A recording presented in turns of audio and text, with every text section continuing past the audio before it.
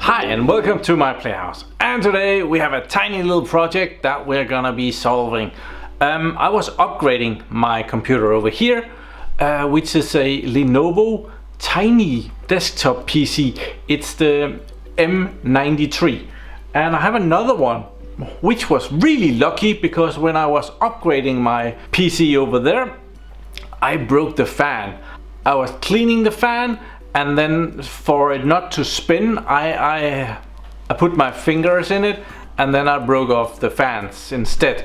It had become really hot and crispy, so they broke off really easy. We can see them. I have them on the table here, so let's see.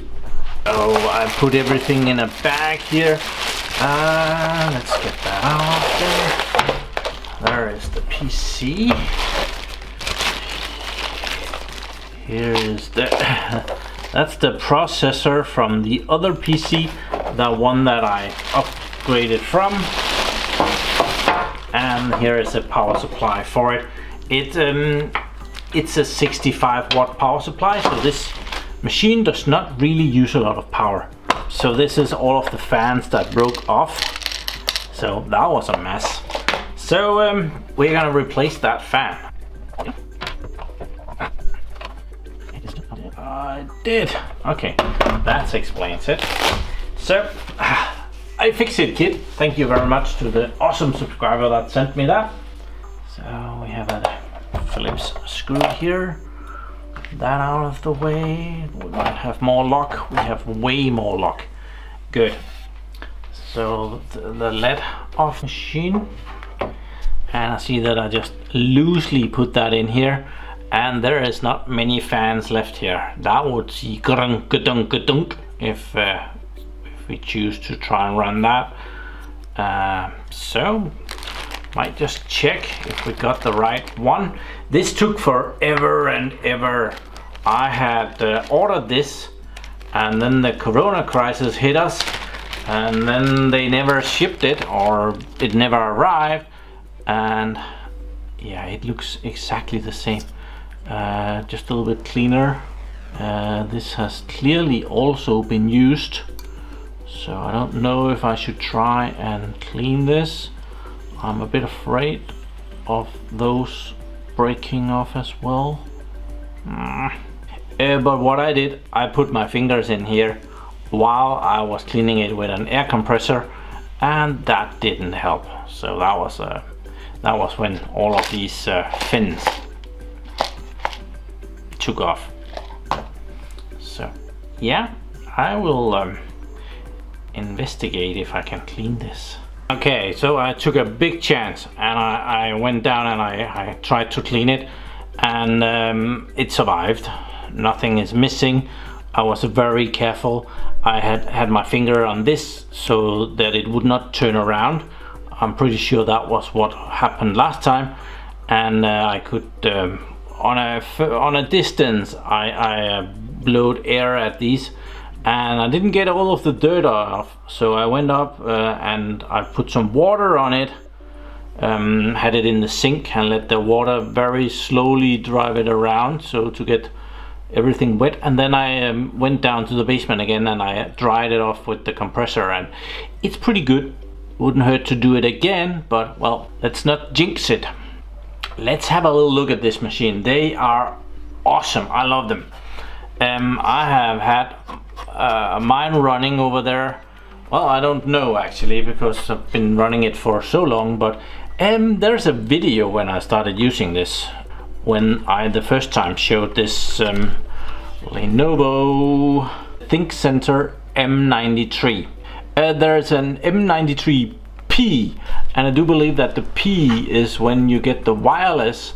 So when there's a P, you'll have an antenna sticking out, or at least a connection for an antenna. I think that's about it.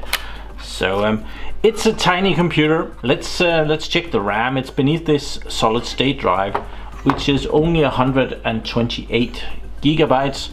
But well, this machine is not that new anymore. So back when this was new, 128 gigabytes was plenty. It's still good enough for an operating system.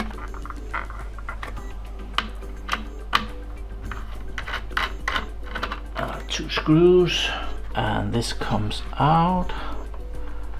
I forget which way. Looks like it goes that way and then comes up, and then we can see what's underneath it. We have a slot for that wireless card, and I'm guessing that's a PCI connection. Might be fun to do something interesting with that someday. They have also made a slot for an SATA over here, but it's not occupied. They didn't put in a connection, so that would be to replace the solid state drive. And we have a single RAM block. I am guessing 4 gigabytes. That was the normal, and we have 4 gigabytes. Awesome. Micron RAM, I think, but Lenovo branded here. So cool. Nice. Underneath here is the CPU. I don't actually want to mess with that for what this machine is going to be used for. I think that's plenty good. I believe this is a 35 watt CPU TDP. We upgraded in a video. We upgraded to this one. This is the i3 4170, which was sent to me from all the way from Australia by an awesome subscriber. Thank you. We ran that, and that had a TDP of 54 watts, and that ran in my machine for I think a couple of years. And then I upgraded to the Xeon that I'm running right now, and that's an E5 1275 version 3L, or is that 1275L version 3? That one, yeah. And that has a lower TDP, I forget, 40 something. It's a very nice machine. So let's put this fan back in. I believe it goes something like that.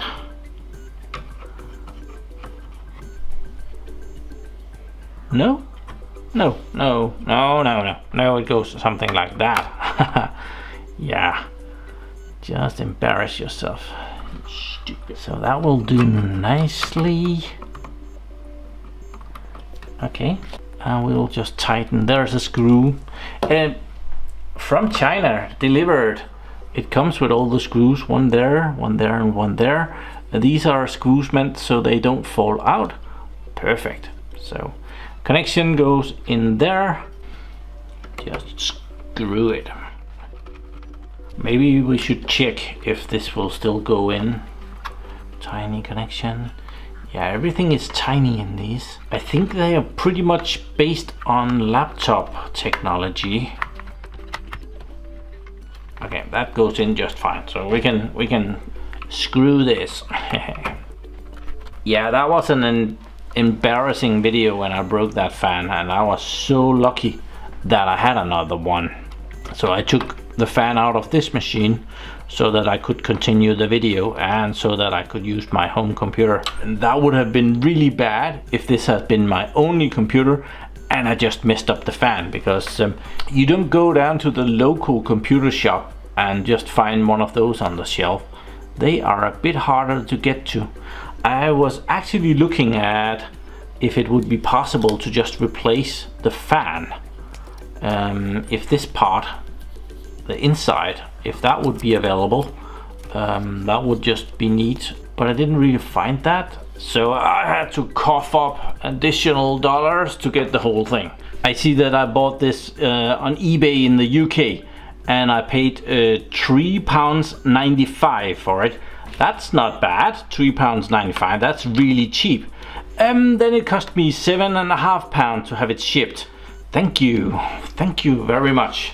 If I had been in the UK, the shipping would be way less, but well, I'm not in the UK, so I had to cough up the cash to get my fan. Otherwise I would have to get it from China, and that would take ages again. Remember to put in that tiny little plug, otherwise you will be out of luck. Let's see if this iFixit kit has all kind of good stuff. So for example, this thing, I think that will do very nicely in helping me to get that plug in place. Let's see. I should have put that in before I put the hard drive in. I was stupid. I guess iFixit kit doesn't come with glasses.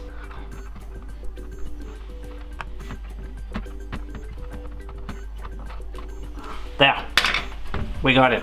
I guess it's ready for us to just put the rest back together. I took some screws out of the hard drive, didn't I? Yeah, I did. So let's have those back.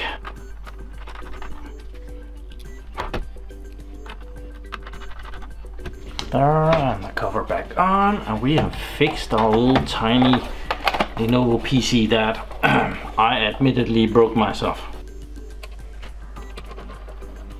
So I am actually using it. It's right over here, another one just like it, and that's the one that has been upgraded, and it is connected to these two 4K monitors. That works just great.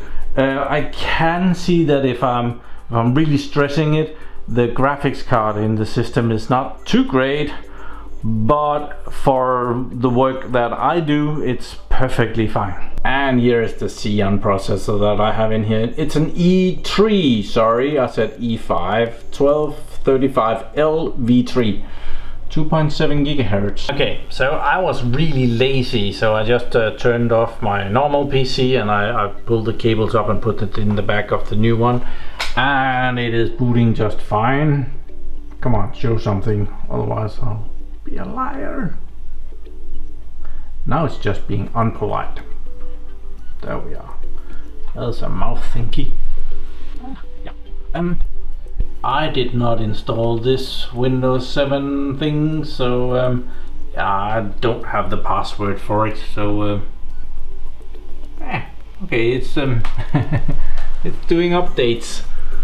Thank you very much. That's gonna be so helpful, as we are probably gonna be reinstalling it. Yeah, I don't have the password for it, but it's running and it's really quiet. I did hear it spin up just when I started it, so I know that it is spinning in there, but right now I wouldn't know. Might be getting old and deaf, but well, this is pretty good. So that was a simple little video. I'm replacing the fan in this awesome Lenovo ThinkCentre M93. They are some years old, 2014 this one is from, so but a good and smart little unit. My evil plan is that my mechanic, I maintain his IT, that he's gonna be running these. Right now he's running these, and they are big buggers, and there is no reason for that. He does not use the CD-ROM drive anymore, and there is quite a substantial size difference between those two machines. So yeah, that's the evil plan, and it's also the evil plan to upgrade him from Windows 7 to Windows 10. There are some difficulties there because he uses LPT printing, the old stuff, and just when Windows 10 came out it did not support LPT printing. They have fixed that, or someone told them that they needed to have that. So yeah, that should be working now. Should you be in need of hardware much like this, you can go to bargainhardware.co.uk, and they have desktops and laptops and towers and servers and all that good stuff for reasonable prices, really good service and fair shipping.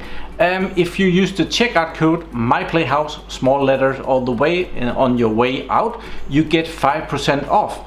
And yeah, desktop PCs are not really that expensive. I don't think they had this one. I was in there looking, but at the moment when I checked, it was not in stock. They had some other models. It's a big advantage to have all the models the same model, so that you don't have to mess with multiple drivers, and when you have solved the problem, well, you can apply it on all the machines. So yeah, I'm a big fan of that. So it would be cool to just make an image for one of these and then just copy the image over to the next 4 machines, right? Some would call it lazy, I call it smart.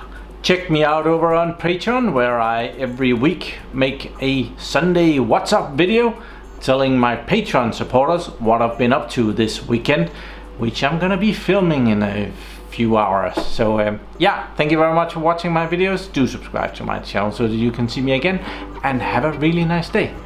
Bye bye.